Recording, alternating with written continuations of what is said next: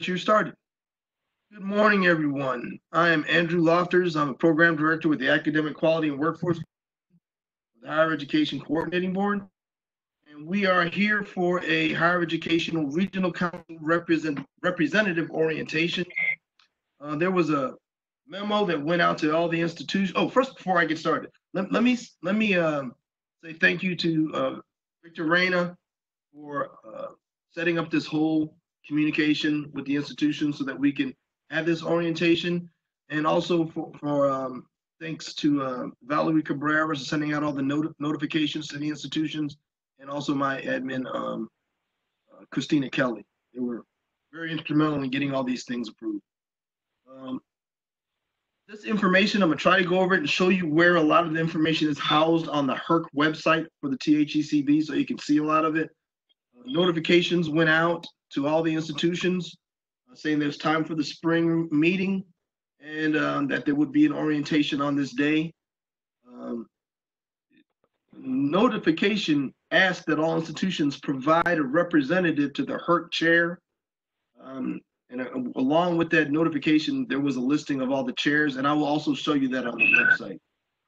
I don't believe you'll be able to speak. Is that correct, Victor? No, anybody can speak. Oh, they can speak. All right, so right now, I would ask that you would keep your computer on mute or your audio on mute until you want to ask a question. I'll try to go through it as quickly as I can.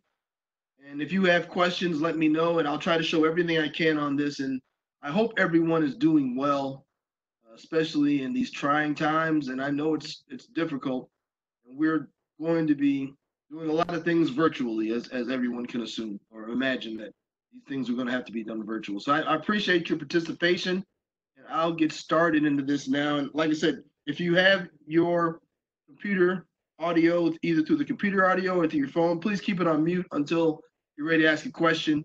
And there's also a feature that's a chat feature on this WebEx, so you can use that as well. And my colleague, Victor Reyna, he's looking at that as well. All righty, let us get started.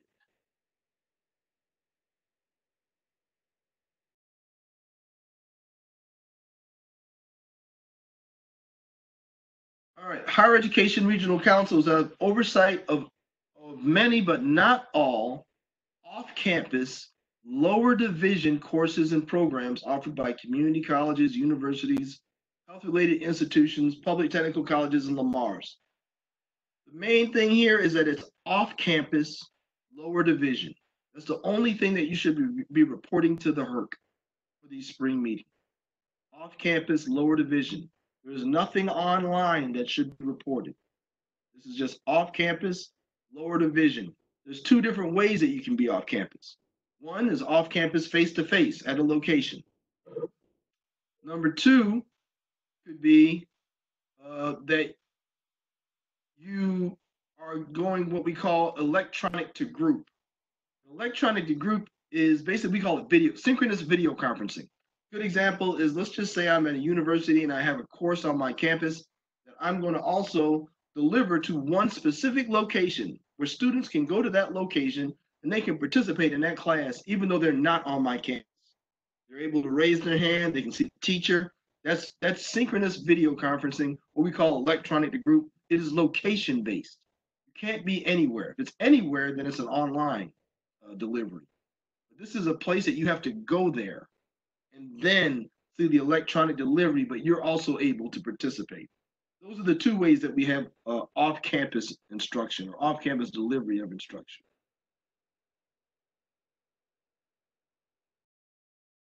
There are 10 regional councils in the state. They were based off of the law 51.662 about institutional partnership agreements, and that these regions were developed by the coordinating board, and that the regions should come together to coordinate educational activities. And through that law, we have the higher education regional councils that deal with these lower division off-campus offerings in the state. And it's very important for the higher education regional councils because we don't have, at the coordinating board, we don't have an approval process for lower division courses.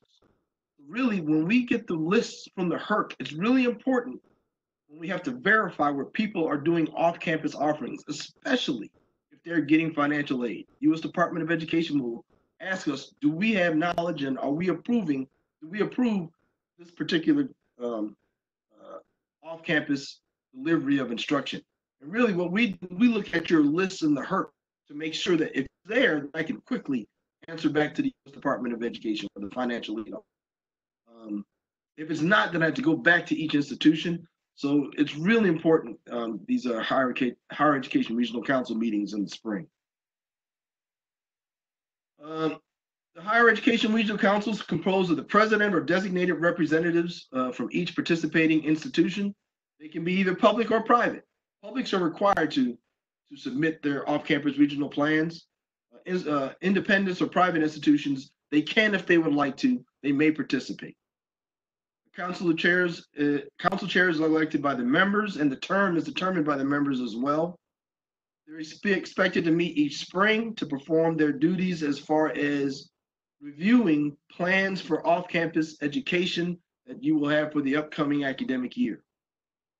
Any business that arises outside of the year may be conducted electronically at the discretion of the chair. The chair really is going to tell how you will address off-campus offerings that may occur after the spring meeting. Therefore, the people in your HERC did not review these off-campus offerings because it might have not have happened yet. The agreements weren't in place, but they happened after the spring. The chair will devise a process that you can go ahead and submit those notifications to your HERC, and then that chair will have a process where everybody can review them. It's the responsibility of the chair to inform the members of the date and time and location of the spring council meeting. Like I said, the notification that was sent out to the institutions requested that all participating HERC institutions send to their chair who their representative will be. And the HERC chair will also send me the date and time of the meeting and location by April 9th. Now, location, it is highly recommended. We encourage that these meetings are conducted remotely, virtually, online, however you want to say it, especially in this time of the coronavirus. Social distancing is now the practice. And we encourage these to be done remotely. So that means that your plans will have to be delivered remotely, and you'll have to do your meeting from some type of remote platform.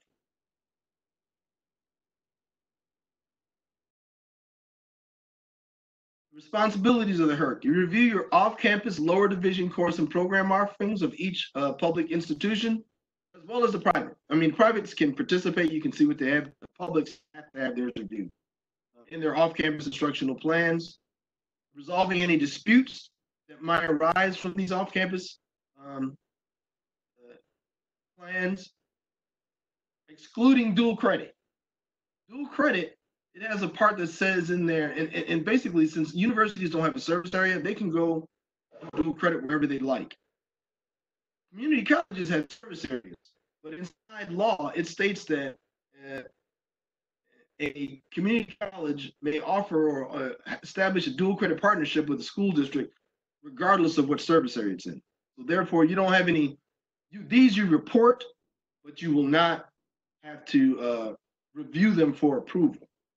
And we're going to have a different process for reporting these dual credit, because I've heard some concerns about the number of entries that people might have because of dual credit. And we think we have, and I want to thank the Metro HERC and Carol Haynes and their group for coming up with an idea, and we discussed it, and we think we have a solution for that to make it not as tedious, dual credit entries. And then we here study cooperatively the various methods of providing lower division off-campus instruction that would be the most effective and efficient use of resources in the state. An off-campus instructional plan must be submitted to the regional council by each public institution of higher education that's planning to offer off-campus lower division courses, clinicals, and/or programs in that region. If you're in your region and that's where that program is being offered, then you report it to your regional HERC. If you are sending or delivering off-campus instruction for courses or programs that is outside of your HERC, you need to report it to that other HERC, that wherever that HERC is that is going to be the destination of your delivery of your program. So if it's in your HERC, you deliver it to your HERC. If you're delivering somewhere to someone else's HERC, you got to tell them as well, because they have to know what's going on in their region. Here is the example of the off-campus instructional plan. There's two sides. Well, there's two parts to it. That's on when you get the link from the HERC page, which I'll show you later. There's one side that has, or one part that has programs, and one part that has courses. All right. This is an example of one side that has a program. And it gives you tell where the place is, you give them the address, the location, the name of the program, the type of award, it's lower division, it's a continuing program, face-to-face. The geographically responsible institution is where this program will be delivered. So for instance, if I'm delivering it in some other community college's service area, that community college would be the geographical responsible institution for where you're delivering that. And is there agreement in place? Yes. Now, if you are offering courses that are out for community colleges outside your service area, they need to be the part on the top where it says programs requiring approval. If these are programs that are delivered outside your service area, all right, either in your HERC or out of your HERC, but outside your service area, they require approval from your HERC. If it's inside your service area for community colleges, you would put them at the bottom part where it says require notification. Since they're inside your service area, they don't have to go up for approval in the HERC. You have to notify the HERC that these are the places that you're listed. And like I said before, it's really important when it comes time that U.S. Department of Education asks us to verify, do we have knowledge of these places where community colleges are offering programs? I can look on this and I can tell. Same thing with dual credit. Dual credit would be at the bottom part where it says requiring notification. The difference this time, instead of having to list each program that you have at a certain location for dual credit, because most time it's at high schools, or I would say that high schools, or some secondary school, either in a school district or at a private school. You just need to then just list the location in that first far left box. You tell them, and then instead of listing each program in the program area, just say dual credit program offerings. Then you can list like awards, AA, AAS, lower division, continuing, face-to-face, and you can tell everything else. You can do the same, but you don't have to list each individual program for dual credit. You just got to tell me where it is. That is a dual credit program offering, and then you fill out the rest of the form. All right, that'll somewhat cut down on the amount of entries that you have to do on this form. Next page. This is the other side of the page. This has to do with courses. So if I'm delivering just a course that's not part of a program, if it's part of a program, you just have to list it on the program side. But if it's just a course and I'm not delivering an entire program at a certain place, either off-campus face-to-face or electronic to group, just a course, I would put it on this side. Remember, those that are inside your service area, you don't need approval. Those that are dual credit, you don't need approval. They'll be at the bottom. Those that are outside your service area, up at the top. Those are the things that you would fill up at the top. I think the rest of the form is pretty self-explanatory. What you need to put in as far as the information that's required for courses. And like I said, down at the bottom for dual credit, you would just say the location, so-and-so high school in so-and-so Texas. Instead of listing each course and course title, just put in there dual credit course offerings, and then fill out the rest of the form. Then you can go to the next location. At least I know now. Now, the reason we do this for dual credit, just to give you why, there's two. Like I said, one, This is the only place that we see them. We don't have an approval process for those. We only see them on this off-campus instructional plan. Number two, there is a pilot program being conducted right now. I think it might be getting close to the end of different colleges.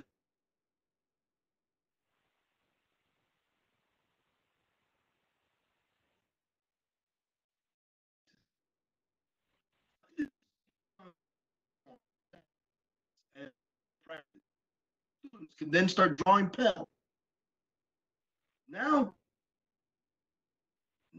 financial aid is involved, and it would be coming from a location which would be a high school. Therefore, we would definitely need to know where these places are. Might not need to know exactly what specific course or what specific program, but I do need to know the location because they want to verify wherever there's financial aid being awarded. Okay. Andrew, you got one question. Okay, good. I was just about to ask you. Go ahead. What delivery type or dual courses that are offered online from the community college instructor with a proctor on campus? I'm saying, say it one more time. Well, let me see. Maybe I can see it. I don't know. Delivery type or dual courses. So I guess they're basically asking, is the type of course changing because there's a proctor on campus? There's a proctor on campus. So what I guess what this person is asking, if it was online where the student could take it anywhere, didn't have to be location based. It's not electronic to group where they are. Yeah, but they have a proctor. But what I'm understanding, if the person will ask this proctor is not the teacher of record. That's what I'm assuming. If that's the case, if it's just an online course, it wouldn't be on here. If it is electronic to group and they have a proctor on campus, but it's not the teacher of record, that person is not teaching the course. The person who would be teaching the course is the teacher of record. So if it's off campus, face to face, that's self-explanatory. That's your own instructor out there on that campus. If it's electronic to group, where the person is on your campus and delivering that course or program, I'd say course, let's just say course, to this high school campus, that person on the college campus is a teacher of record. They're delivering that course to the location. On the high school. You cut up, Victor. I couldn't hear you. It says the proctor is on the high school campus. Right. There's a proctor on the high school campus, but it doesn't say that that's the teacher of record. Right. It seems more like to me, it's akin to like a lab assistant, a facilitator, but not the teacher of record. It's still, even though there's a person on that campus, unless that's the teacher of record, I mean, that's still off campus face to face. I mean, I should take that back. If the person at the campus is just a proctor, that person on the high school campus is just a proctor and is not the teacher of record, the course is being delivered from the college in one of two ways. One, it's electronic to group, and that is location based. You have to give me a location. Or it's online, and online isn't on here. Online, the kid doesn't have to be in that class to take the course. They just happen to be there to log in. They log in on the computer. They can be in any classroom they want to. However, the person at the campus is not the teacher of record. Sounds like what they're saying is just a proctor. And hopefully, if they will ask again if I answered the question. And if not, I might need to let them ask at the end. How about that?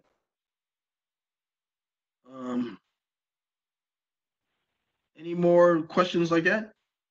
So it says, online in the delivery type on the form. You don't do anything online. This is only off-campus, lower division courses and programs. Nothing online is going to be at that. There's only two ways that you're going to put something on this form.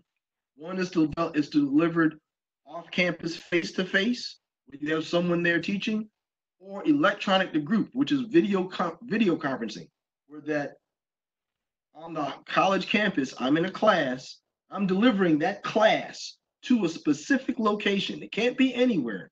Students have to report to that location. If there's a proctor on there, that's fine. That's an agreement between the college and the school district. But that doesn't have anything to do with what you report on here. Just want to report just those two things: off campus, face to face, electronic to group. The proctor in the high school doesn't have anything to do with what you report, especially if it's online. Online means it can be anywhere. It's not location based. If it's an online program, anybody can chime in. I can send this out and it can go to 18 different districts. There might be proctors on there, but it's just online. It's not location based. That proctor wouldn't matter on this form at all, because they're not the teacher of record. Teacher of record, who's the person who'd be sending that course out online from the college. I'll keep going, but let me know if they chime back in.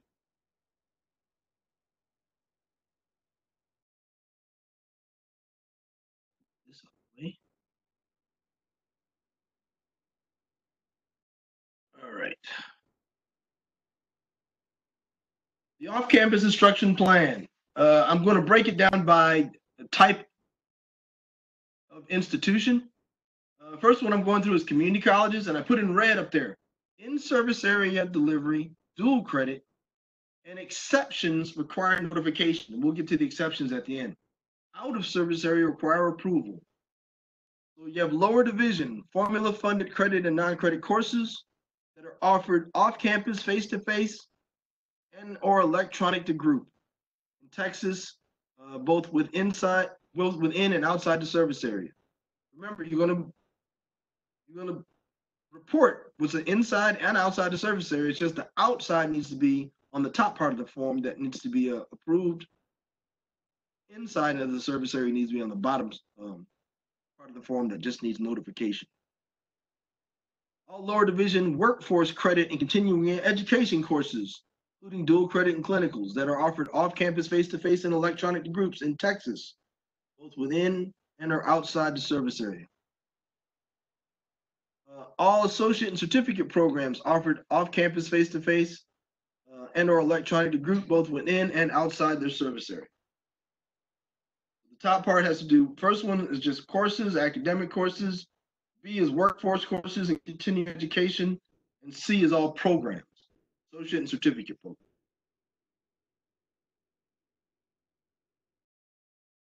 For technical colleges and Lamar two-year institutions, lower division formula funded credit and non-credit courses, including dual credit and clinicals, that are offered off campus, face-to-face, and or electronic to group in Texas. That's because they have a statewide region.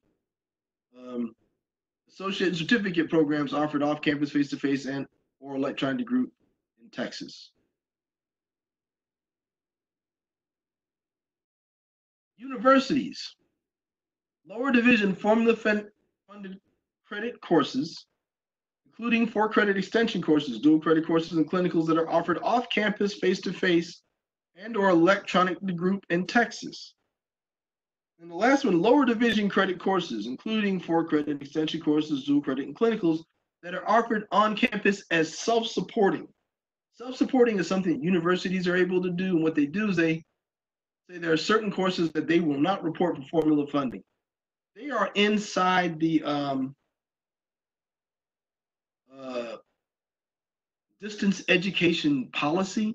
That's what makes them have to be reported to the HERC. Those are basically universities, and not a whole lot of them have them, but the ones that do will know, and they need to report those if they're lower division self-supporting courses.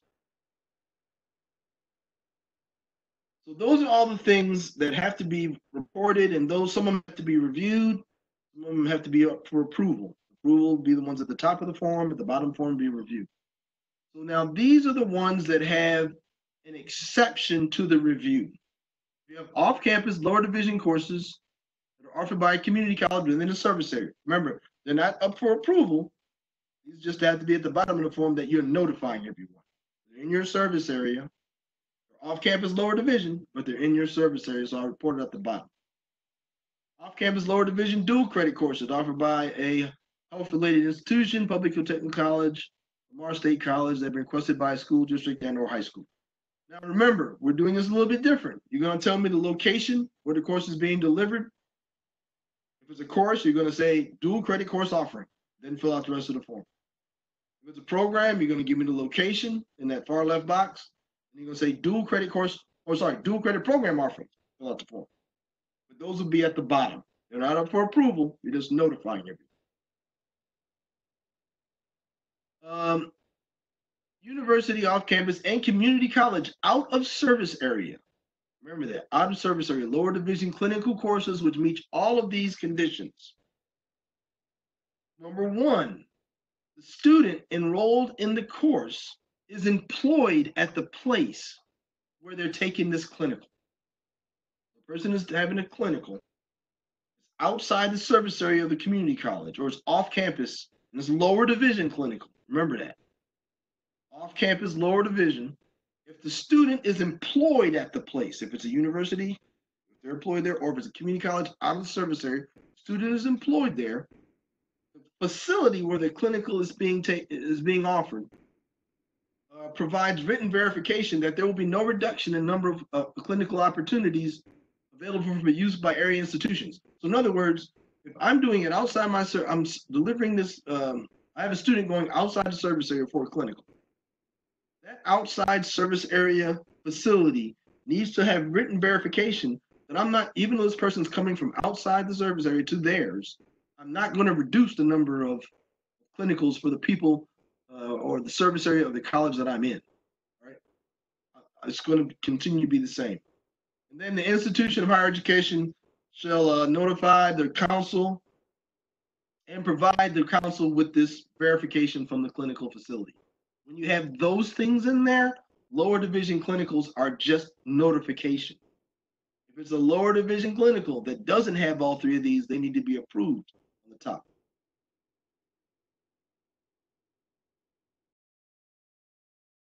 All right. You should, like I said, chairs should be sending out notifications to all the higher education institutions and the representatives. Because representatives are supposed to have, or the institutions are supposed to have sent to the chairs who their representative is for this year. The chair will tell everyone when the meeting will be held by April 9th, and myself. Once you're done and all the meeting is completed, we need those instructional plans. And there's two places that we'll get them. One is to us, and it'll be sent to the document submission portal. And that's what that first link is. The document submission portal is not open to everyone. There's only certain designated people at each institution that have access and a password to the document submission portal, usually in the chief academic officer's office, the president's office. You would have to go, it's like putting in a new program proposal. That's where the same place that you would submit that type of information. That's where you're going to put this. And we will take that information and we'll store it for each institution that puts it in. The other place is at the texasherc.com site.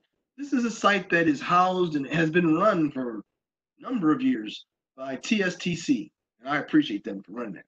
And what it allows institutions to do is post all their institutional plans, off-campus instruction plans, just say that, off-campus instruction plan. And what that allows me to do, not only do I have it in a folder, but what I can do, this site is very user-friendly and it goes back for quite some time. And I can just look and see everyone's institutional plan and easily access that. Not only can I, but anybody else can too. So it's a very useful site. Like I said, for the document submission portal, most likely, unless you're the person that has that access, you need to take it to your person on campus that has the access for you to submit it. For the HERC website, there's a part on the site at the bottom that says having trouble with this site, and it has this email that I have on the screen, CS Evans. If you don't have a password to submit your materials, your off-campus instructional plan, you can email that person. They'll give you a password to put it in, and then you can submit your off-campus instructional plan there. All document submissions are due by June 30th, 2020. So we're going for. And I know these are different kind of times. I think this process being one, remote, two, we sort of tried to make things a little bit easier with the dual credit reporting, might not be as bad. And like remember, like I said, anything that's just online shouldn't be on this report at all. Either off campus face to face or electronic to group, which is synchronous video conferencing. Those are only two ways. If it's just an online program, it shouldn't be on here. Even as the person asked, if there's a proctor on campus, doesn't make a difference. That's online. And if you have any questions and want to clarify what type of offering you have, here's my contact information. And at any time, contact me so we can try to make this as smooth a process as possible. While we're here and I'm sharing my screen, I'm going to see if I can show you some of the other things.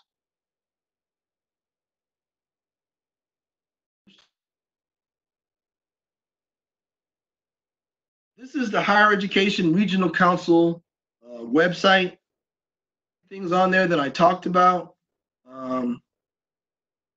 Right here, you have a list of the current chairs. And that will look like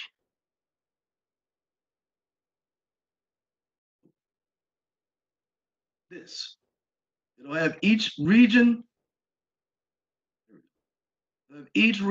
who their member institutions are. If your institution is not on there, especially if you're a newer one and it's not on there, let me know. I'll put it on there. If I missed it, just tell me again. I'll get it on the list. And it has it for each of the 10 regions. You can easily find out who your chair is and who to contact.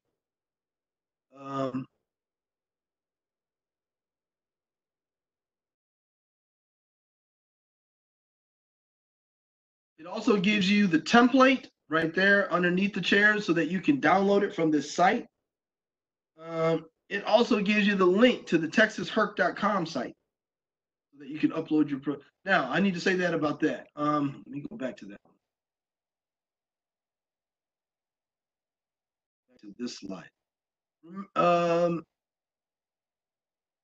When you're submitting, the chair will determine who submits the materials to us and to the Texas HERC. The chair may require that everybody submit everything to the chair, and then they will post it to us and to the Texas HERC. The chair may say that you each will have to submit it to these two sites. So you need to find out from the chair how they want that process to be conducted. The last thing, I believe,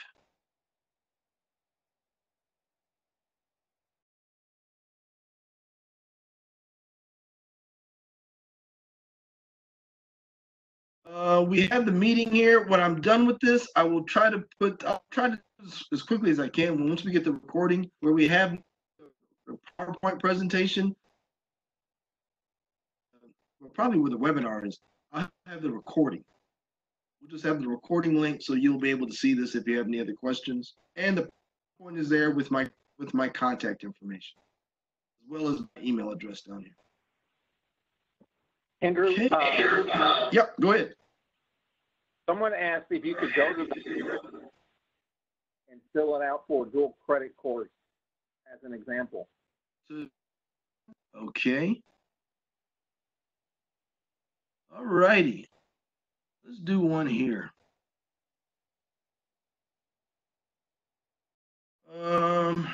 We are doing a dual credit course. We're going to be at Sample High School, Sample, Texas. Let's just even be more specific. 123 Sample Street in Sample, Texas.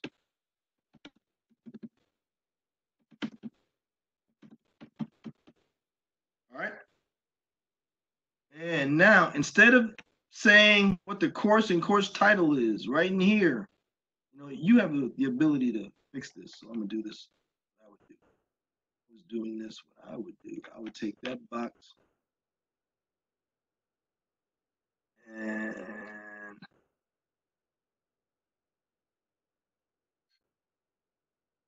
try another. I would do. Oops. Now I'm stuck.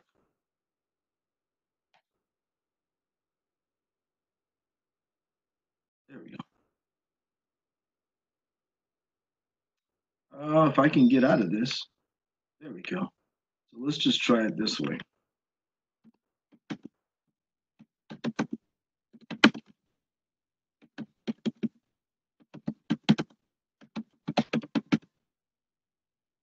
Now, what I was trying to do was make this a merged cell. I could, just wasn't working with me.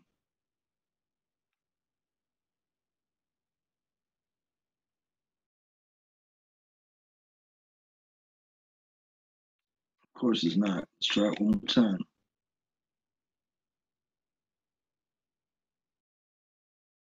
Oh, there we go. There we go. Dual credit course offerings. Then I'd go over here, say DC. This is continuing. And we're going to do this one. Let's just be special electronic to group. And responsible institution.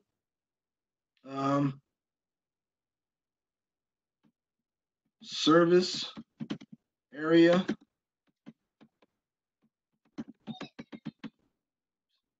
Service area community college. And we have MOU with ISD. We'll just call it sample ISD.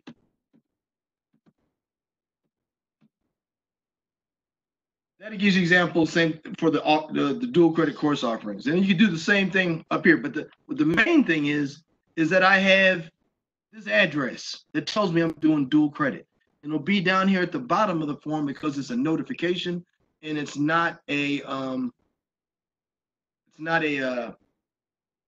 approval because it's credit. Like this one up here where they're doing auto body repair and dual credit. What we're doing, we're just taking out this part here that has each specific course. We're not going to do that. We're just going to say dual credit course offerings. So you should just basically have the location, dual credit course offerings. Fill out the rest. Go to the next one. Do that again. Did that help?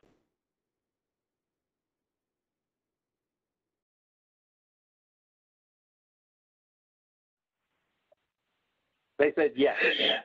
Outstanding. Outstanding. Please, any other questions? Any other questions?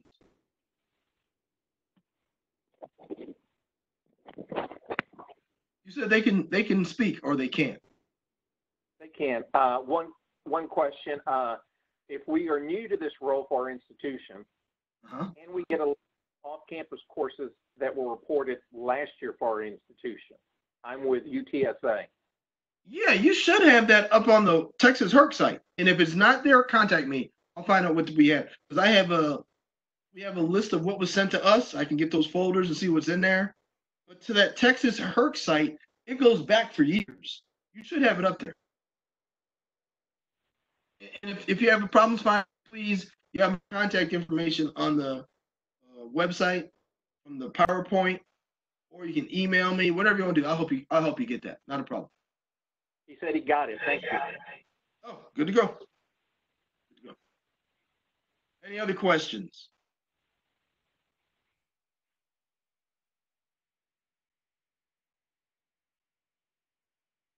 None. None so far? Good. All right. Just want to say to everybody, please be safe. Please be safe. This is a really trying time, and this is a really serious illness that's out there. So do whatever you need to keep you and your family safe. Thinking good thoughts for everyone. As I said, please, if you have any questions, let me know. We can work it out to make sure that this works as smoothly as possible in these current times. Wish you all the best. Please be in touch if you have any questions. And thank you for participating. And if you have any questions, like I said, feel free to contact. Thank you. Thank you. Oh, you got something? Several other. Very much. I'm sorry, I couldn't hear you, Victor. Several of the participants have said thank you very much. Oh, quite welcome. Quite welcome. I think we'll be shutting it down, Victor. They're going off. Thank you. I appreciate it.